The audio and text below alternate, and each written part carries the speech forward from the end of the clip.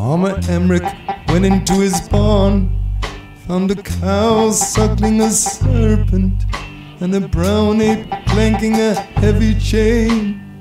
Said Farmer Emmerich to the ape, never ask me to come into this barn again.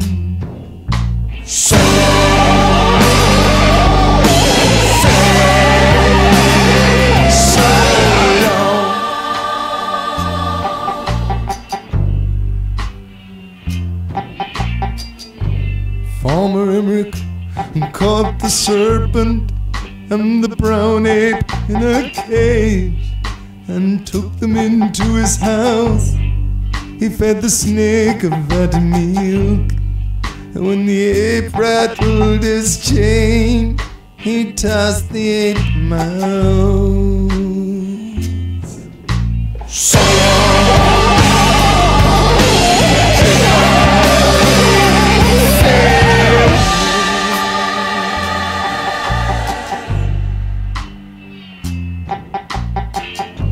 The villagers found out that Farmer Emmerich was nurturing a serpent, descended upon his farm, all rabid in their blindness.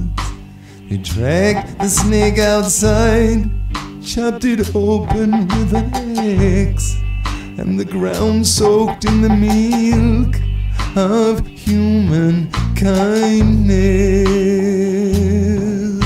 So